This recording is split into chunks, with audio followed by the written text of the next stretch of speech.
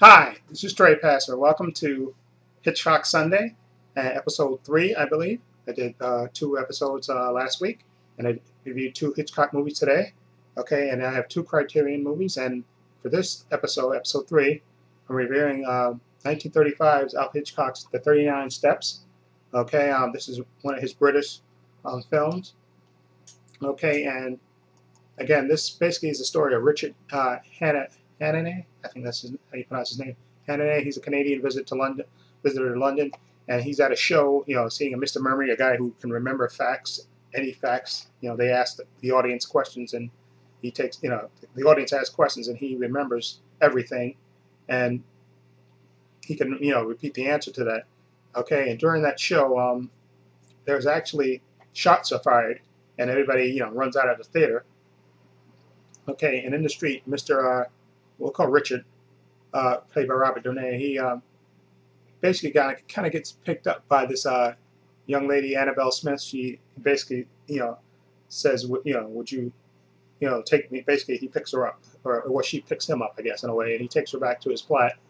Okay, and then where she basically tells him that she's basically hiding. She has 2 men chasing her, and he even tells her, there's some secrets and stuff, and she just want to stay the night, and he agrees to do that. She's very secretive, and don't turn on the lights, and she even points down to the street where you see 2 men, down on the street, and she said they were following her. That he basically tells her, she basically tells him, that there's this, this plot, okay, that could, that's going to affect, the war effort. I think not the, yeah, I think it's the war effort. Yeah, the war effort, or at least the aeronautical interest in England, and and she basically tells him, she has to go to a place. She even gives him a map and tells him she has to go to a place, to meet a certain person. Okay. So somewhere during the night, he gives her the bed, and he takes the couch, and somewhere in the middle of the night, she gets up, and you see it. She says something to him, and then she faints, and then you see she has a knife in her back. She's been murdered, of course. So of course he totally freaks out, and he basically is on the run. He basically sneaks out of the apartment, by, I think he tells the milkman some fantastical story about cheating with a married woman, and borrows his hat and coat and sneaks out. And basically he's on the run, to find out exactly why this woman was murdered, and of course it's this whole big spy ring and conspiracy, and basically of course he's wanted for the murder because she's been found in his apartment, of course.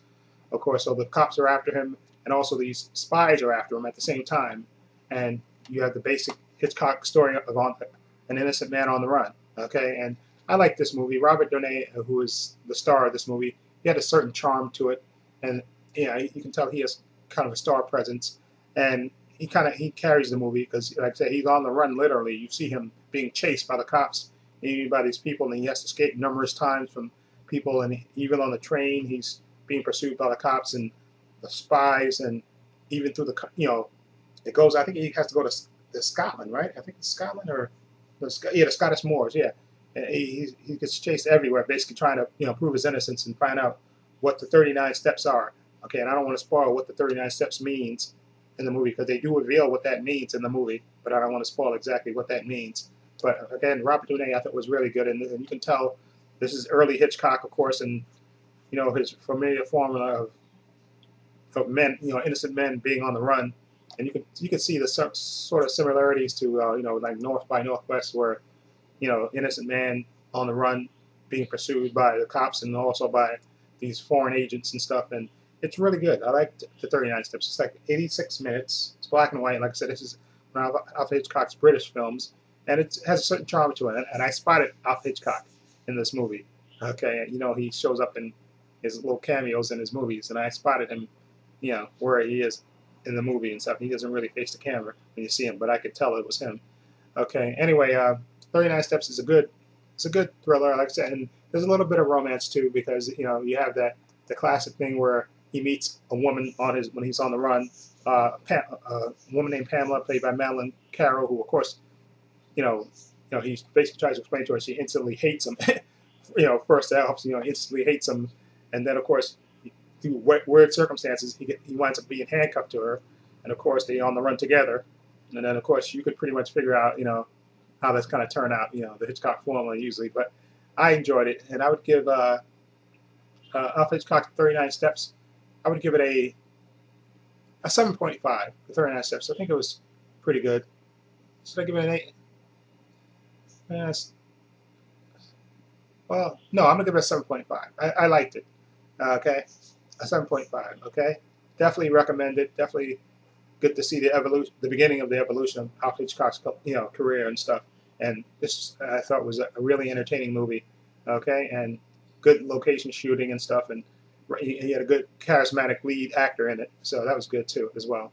Okay, and like I said, the women's part wasn't that memorable. I mean, wasn't that she wasn't she came into the movie like way into the movie, her character, so she doesn't get a lot of development and stuff, but she's feisty as usual. Hitchcock heroines are. So I enjoyed it. Again, a 7.5. I was trying to debate whether to give it an 8. Should I give it an 8? Jerry Hitchcock it is, man. I like the lead actor in it. No, I'm gonna give it a 7.5. Stick to 7.5. Okay. There we go. So that's my review of the 39 Steps. Okay, and thank you for watching my Hitchcock Sundays, episode 3. Okay, and I'll be reviewing after this, filming another video for another Hitchcock film that I watched today as well, Foreign Correspondent. So tune in for that one. Again, if you like this review, please hit the subscribe button down below and let me know what you think. Feel free to leave comments down below. And this is Trey Pastor saying so long and take care.